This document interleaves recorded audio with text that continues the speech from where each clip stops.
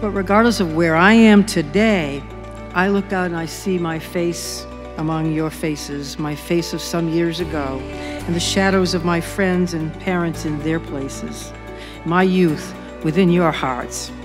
The one thing I believe I learned during that time, more than anything else, was that one's career, one's future is never etched in stone, that life is not a straight line, and that to a great extent, life is what you make it.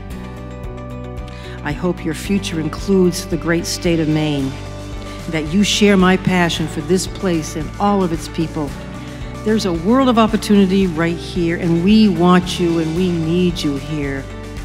If you leave, I will wish you well, and when you come back, I'll be there to say, welcome home.